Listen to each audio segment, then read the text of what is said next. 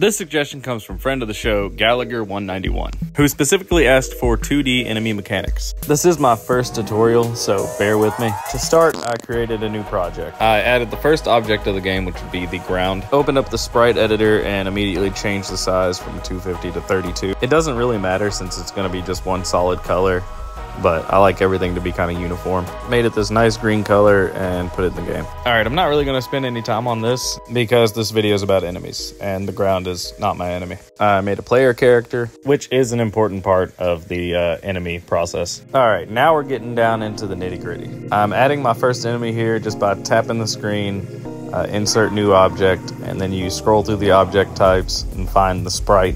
Our first enemy is going to be a patrol type enemy. Think Koopas and your Goombas and such. Yeah, real basic, just made it a red ball to differentiate from the green ball. So for this fella, you're just going to give him the platform behavior. This is the easiest way to do it. You just have to slide this editor out from your left side, click behaviors, and then search through the behaviors for the platform behavior. You could also do it a different way, which I'll show you with a different character later. For some reason on phones, when you add a new behavior, it doesn't instantly show you, so you have to like get out of that little editor menu and then open it back up. Anywho, you want to remember to disable the default controls by clicking that little box, and then you'll go in, hit the instance variable in that same editor and add in a boolean. Always just name it right and set its initial value to true. Then we're going to add in another new object, go down, find sprite again, and this one we're going to call invisible wall. Doesn't really matter too much what it looks like because it will be invisible. However, I do change it from this red because it gets kind of confusing seeing all the red. You're going to put one on either side of the patrol enemy, just copy it and paste it over. And you're going to want to pull up that menu again for these guys and just change initially visible to false. You play it and they aren't visible. Great, everything's working so far. We'll now go into the event sheet, and just because I like everything clean, I go ahead and add a group. We'll call it patrol mechanics because we are very creative. And we're going to add an event to this group. Go into patrol enemy and look for is boolean instance variable set right. And yeah, so if it is set, we're going to add an action. So go in, find the platform behaviors and look for simulate control. It should be the last platform behavior. And we're going to say right. So long as right is true, the patrol enemy will move to the right. And look at that. Just look at it. Bar is not perfect. Just look at it. Just look at it. Yeah. We do want the enemy to be able to move to the left, so I'm going to copy that last event, paste it back in there, and invert the condition, meaning that now if right is false, the object will move to the left. And we need a reason for right to be false, so we're going to add in a new event, click on the patrol enemy again, and find on collision with another object. Pick the invisible wall, and then add an action, patrol enemy, and we're going to toggle the boolean, which I just passed doing 100, but I'll find it eventually. Toggle boolean, instance variable right. And this just makes it to where every time it hits one of those invisible walls, it switches from going right to left. And I'm gonna move this wall out some to give him a little more room to like walk around, to give him more of a sense of being free range. And so now you have the basic building blocks for a patrol enemy type. Here I'm gonna add in a new layer. Pretty simple, you just slide through like the project bar, slide over again, layers, insert layer above, and I'm making it for UI, so I'm gonna go ahead and change the name to UI. This isn't really relevant to enemy types, but just bonus content for you. Yeah, it's something that's kind of annoying since I'm using a phone. I like always have to have buttons on the screen, but having the ability to make games anywhere is like the only reason this channel is even like still going. To make the right arrow, I just cloned the left arrow and flipped it. And same process for jump, but you know, just rotate it. Now we can move around and jump and whatnot, but I didn't show any of that since this isn't, you know, you're not an enemy. I am my own worst enemy. Speaking of the enemy, he doesn't do anything to you, so we're gonna fix that real quick. I'm creating a new group, calling it death, and adding a new event for the player. The condition is player on collision with another object. The other object is gonna be the patrol enemy. Add an action, go into system, and we're gonna reset the layer, or restart the layer.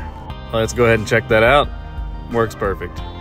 Jump around it, avoid it a little bit, and run into it, and it'll restart the layer. I also went ahead and added scroll to the player.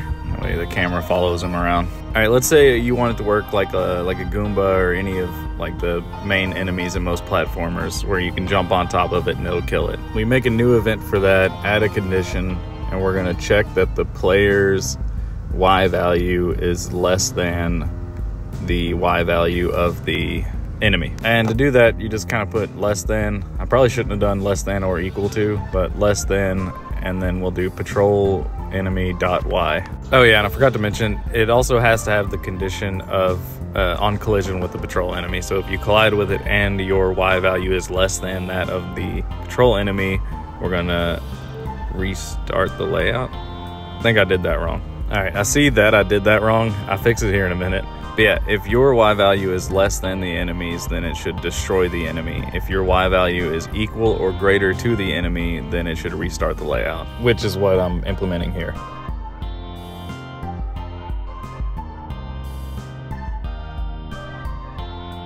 So let's go ahead and test it out, and it works perfectly.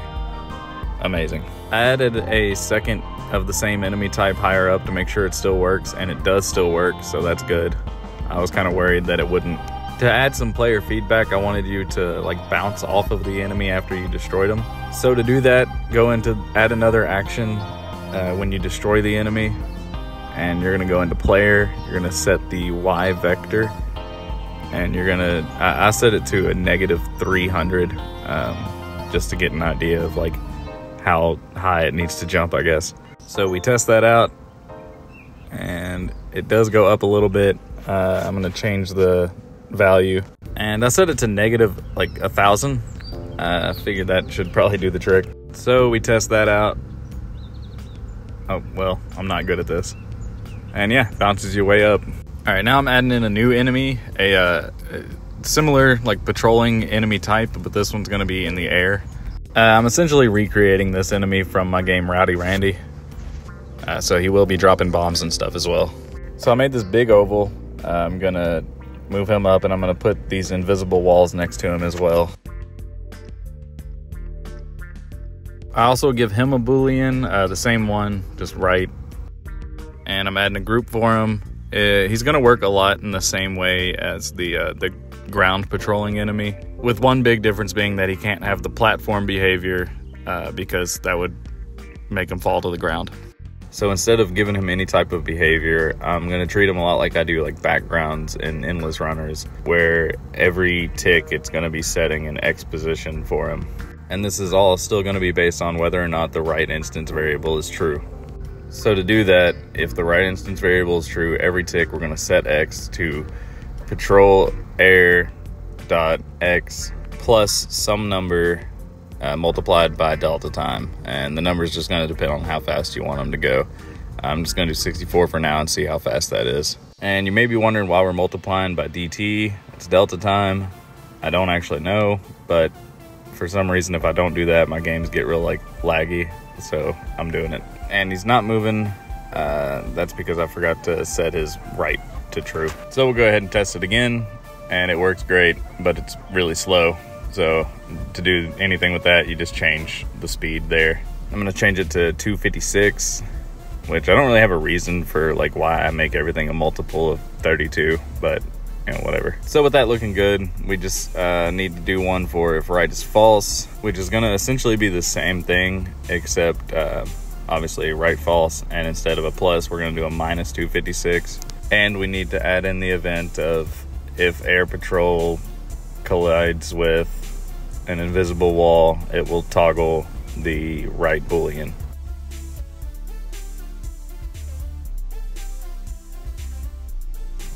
Oh yeah, and let's not forget I need to invert that. So if right, invert that. If right is false, it'll do all the other stuff. And hot diggity dog, that's looking pretty good.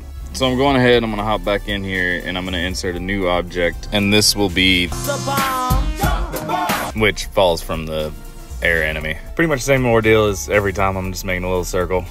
Now one thing that is quite different with this is it is a physics object. Physics objects can cause some problems, but as long as you don't have a whole lot going on, you should be good. However, you want to make sure anything that this bomb is going to interact with is also going to be a physics object, which should just be like the walls and the ground. But it's pretty simple. You just go into those objects, make them physics objects, make them immovable, and as long as you're not having to like interact with too many different variables here, it should be fine.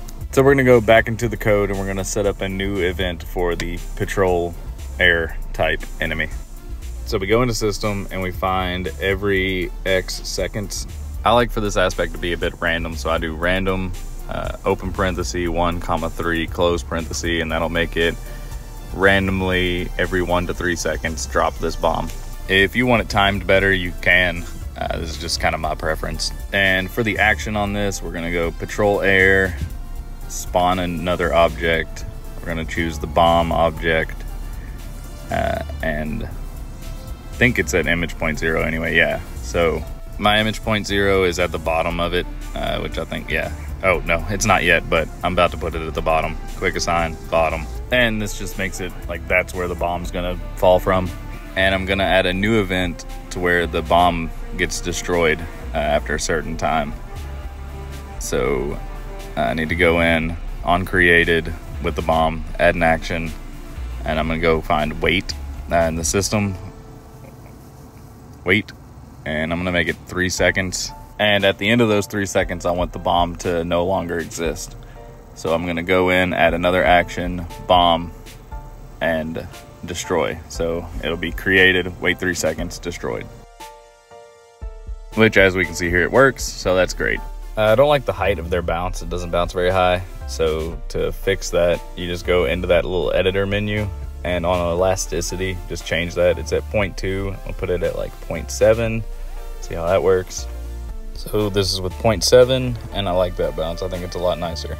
Now we need the bombs to actually be able to hurt the player. So I'm going in and creating a new object, and this is gonna be explosion. Not really gonna dive too deep into like making the explosion. I just made a bunch of separate frames and made like red and white versions. And that's about it. Yeah, now it looks like an explosion. We're gonna go back into our event sheet and we're gonna add a new event to the bomb group. Actually, I don't think I put bomb in its own group, but anywho, when the bomb gets destroyed, it will spawn a new object, which will be the explosion. Then we're gonna add an event for the explosion itself. When the explosion is finished playing its animation, it will destroy. And we need one more event for the explosion, and that is when the explosion collides with the player, it will restart the layout. We can test that out now. I think the explosion looks kind of neat for what it needs to be, and it works, so that is great. I did add a lot of other things to this game, but this video is already like way longer than I expected it to end up being. Plus GMTK starts tomorrow, so I kind of want to just get this out and then start working on that. So hopefully this was helpful. If there's anything in this video that like didn't work for you or did work for you, please let me know so I can make some changes for the next one. And I can't wait to see what people make for the GMTK jam. So thank you guys, and bye.